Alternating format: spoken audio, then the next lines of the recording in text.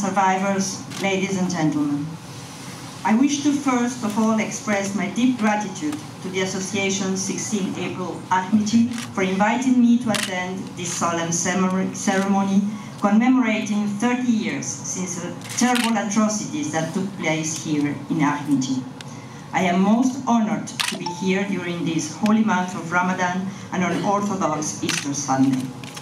Ekscelencije, poštovane žrtve i preživjeli, dame i gospodo, htjela bih prije svega da izrazim svoju duboku zahvalnost udruženju 16. april Ahmići, što me je pozvalo da prisustvujem ovoj svečanoj komemoraciji kojom se obilježava 30 godina od užasnih zločina koji su počinjeni ovdje u Ahmićima.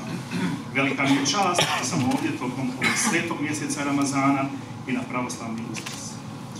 On behalf of the International Residual Mechanism for Criminal Tribunals, allow me to pay my respects to the victims, not only those who were so senselessly killed, but also those who stayed behind, grieving the loss of their loved ones, of their homes, and of their lives as they knew them until then.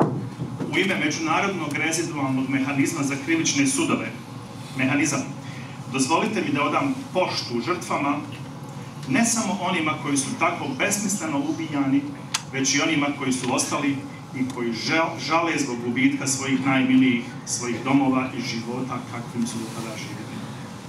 The crimes committed 3 decades ago were the subject of a number of cases tried before the International Criminal Tribunal for the former Yugoslavia, the ICTY.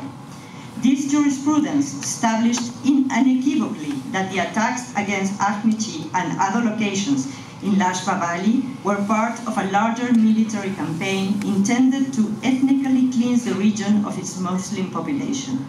In a matter of mere hours, Bosnian Croat troops killed more than 100 inhabitants of this village, including women and children, destroyed over 160 houses and 2 mosques, and slaughtered livestock. As the ICTY found, these acts were aimed to spread terror in order to force the Muslim inhabitants to leave and deter from ever returning. The ICTY held that these acts constituted crimes against humanity and war crimes. Za zločine počinjene prije 3 decenije sudilo se u većem broju predmeta pred Međunarodnim krivičnim sudom za bivšu Jugoslaviju, MKSJ. Ta jurisprudencija je nedvosmisleno utvrdila da su napadi na Ahmiće i druga mjesta u dolini Lašve bili dio šire vojne kampanje, čija je namjera bila da se ta regija etnički očisti od muslimanskog stanovništva. Za svega nekoliko sati vojnici, bosanski Hrvati, ubili su više od 100 stanovnika ovog sela, uključujući žene i djecu, uništili preko 160 kuća i 2 džamije i pobili stoku. Kako je utvrdio Međunarodni krivični sud za bivšu Jugoslaviju, cilj ovih dijela bio je širenje terora kako bi se muslimansko stanovništvo prisililo da ode i spriječilo da se ikada vrati. Međunarodni krivični sud za bivšu Jugoslaviju je zaključio da ova dijela predstavljaju zločine protiv čovječnosti i ratne zločine. While some of the accused were acquitted, others were convicted and sentenced to many years imprisonment for their role in these crimes. Among them, Dario Kordic, one of the leading political figures in the Bosnian Croat community during the conflict, Miroslav Bralo, member of the special unit of the military police called the Jokers, and Drago Josipovic, member of the Croatian Defense Council, the HVO, in the village of Šantići. In addition, the ICTY indicted Paško Ljubicic, the highest-ranking member of the HVO military police, whose case was later transferred to the court of Bosnia and Herzegovina. Iako su neki od optuženih oslobođeni, ostali su proglašeni krivim i osuđeni na višegodišnje kazne zatvora zbog uloga koje su imali u ovim zločinima. Među njima su Dario Kordic, jedan od vodećih političara u zajednici bosanskih Hrvata tokom sukoba, Miroslav Bralo, pripadnik specijalne jedinice vojne policije pod nazivom Džokeri, i Drago Josipović, pripadnik Hrvatskog vijeća obrane, HVO, u selu Šantići. Pored toga, Međunarodni krivični sud za bivšu Jugoslaviju je izdao optužnicu protiv Paška Ljubičića, koji je bio na najvišem položaju u vojnoj policiji HVO-a i čiji je predmet kasnije proslijeđen sudu Bosne i Hercegovine. The events we commemorate today are a shocking reminder of how normal lives can change fundamentally from one day to the next, how a neighbor can turn against a neighbor. As the ICTY trial chamber stated in the Predsjedniczek and et al. Case, and I quote, "What happened on the 16th of April 1993 in Ahmići has gone down in history as comprising one of the most vicious illustrations of man's inhumanity to man. The name of that small village must be added to the long list of previously unknown hamlets and towns that recall abhorrent misdeeds and make us all shudder with horror and shame." Događaji koje danas obilježavamo zastrašujući su podsjetnik na to kako se normalan život može promijeniti za jedan dan. Kako se komšija može okrenuti protiv komšije. Kako je zaključilo pretresno vijeće Međunarodnog krivičnog suda za bivšu Jugoslaviju u predmetu Kupreškić i drugi. Događaji u Ahmićima 16. aprila 1993. godine ušli su u povijest kao jedan od najstrašnijih primjera nečovječnosti čovjeka prema čovjeku.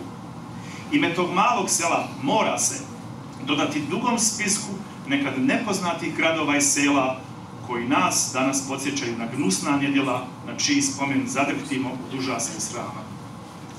It is everyone's duty to accept what took place in Ahmići and what has been judicially established, including the responsibility of those who perpetrated the crimes. This is especially important when forces of denial and revisionism threaten to undermine the truth. Despite such dangerous phenomena, the events of 16 April can never be erased. They will remain part of history and must not be forgotten. Dužnost je svakog čovjeka da prihvati to što se dogodilo u Ahmićima i što je sud ustanovio, uključujući odgovornost onih koji su počinili te zločine. To je naročito važno kada snage negiranja i revizionizma prijete da ugroze istinu. Uprkos tim opasnim pojavama, događaji od 16. aprila nikada se ne mogu izbrisati. Oni će ostati dio istorije i ne smiju biti zaboravljeni. And although it is painful to acknowledge and confront the past, doing so is necessary in order to move forward and build a better future together. We owe this to the next generations. I premda je bolno priznati prošlost i suočiti se s njom, neophodno je to učiniti da bi se išlo naprijed i da bi se zajednički gradila bolja budućnost. Dugujemo to generacijama koje dolaze. In this respect, national authorities must play a part in ensuring that the judicial findings and broader legacy of the ICTY and the mechanism are widely available, especially as we will soon be completing the final core crimes case relating to the former Yugoslavia. In accordance with its founding resolution, the mechanism has encouraged national authorities to establish information centers where the public judicial records of the ICTY and the mechanism can be made easily accessible to anyone interested in them.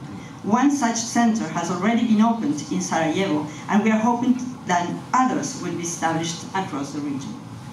U tom pogledu, nacionalne vlasti moraju učestvovati u nastojanjima da sudski zaključci i šire nasljeđe Međunarodnog krivičnog suda za bivšu Jugoslaviju i mehanizma budu dostupni svima.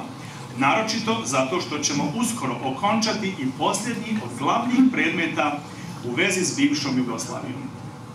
U skladu s rezolucijom kojom je osnovan, mehanizam postiče nacionalne vlasti da osnuju informativne centre u kojima će javni sudski spisi Međunarodnog krivičnog suda za bivšu Jugoslaviju i mehanizma biti lako dostupni svakome ko je za njih zainteresovan. Jedan takav centar je već otvoren u Sarajevu i mi se nadamo da će i drugi biti osnovan u cijelom regionu. I also want to reassure you that the mechanism will continue to preserve and promote the ICTY's legacy, to protect witnesses and victims, and to make sure that their voices continue to be heard. While our field office in Sarajevo closed at the end of March, this will not affect the mandate entrusted to the mechanism by the Security Council, which will continue to carry out from our branch in the Hague. Htjela bih također da vas uvjerim da će mehanizam nastaviti da čuva i promoviše nasljeđe Međunarodnog krivičnog suda za bivšu Jugoslaviju, štiti žrtve i svjedoke i obezbjeđuje da se njihov glas i dalje čuje. Iako je naš ured u Sarajevu zatvoren krajem marta, to neće uticati na mandat koji je Savjet bezbjednosti povjerio mehanizmu i koji ćemo nastaviti da provodimo iz našeg ogranka u Hagu. It is worth noting that in May we will mark another important anniversary, being 30 years since the ICTY was established, just a few weeks after the events in Ahmići. This milestone highlights the efforts and achievements of the international community in delivering justice to victims of the conflicts in the former Yugoslavia, but it reminds us too that there is more to be done. Treba napomenuti da ćemo u maju obilježiti još jednu važnu godišnjicu. 30 godina od osnivanja Međunarodnog krivičnog tribunala za bivšu Jugoslaviju, svega par sedmica nakon događaja u Ahmićima. Ova važna godišnjica ističe značaj napora i postignuća međunarodne zajednice na ostvarivanju pravde za žrtve sukoba u bivšoj Jugoslaviji, ali nas i podsjeća na to da naš zadatak nije završen. In closing, allow me to share how humbled I am by the incredible courage that you, the people of Ahmići, have shown in dealing with the past and rebuilding your lives. I also want to emphasize that it is because of your willingness to tell your stories and to shine a light on the truth that the ICTY and local courts were able to bring to justice those responsible for the crimes. Your resilience is truly inspiring. On this day, therefore, let us honor all of the victims and survivors and trust that a brighter future lies ahead for your strong and remarkable community.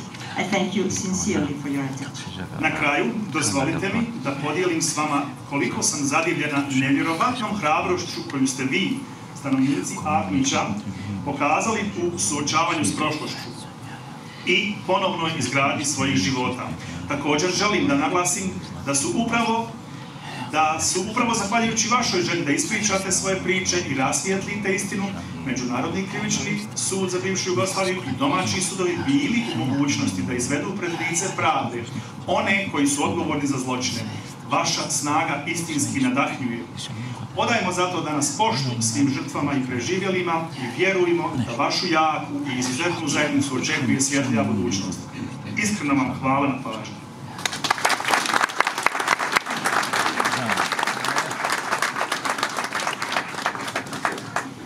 Hvala predsjednici rezidualnog haškog mehanizma GRACIELI GATTI SANTANA, a sada bih još zamolila da nam se na pozornicu pridruži predsjednik organizacionog odbora i premijer Srednjobosanskog kantona, gospodin Tahir Lendo, da uruči plaketu ispred udruženja 16. april Ahmići GRACIELI GATTI SANTANA.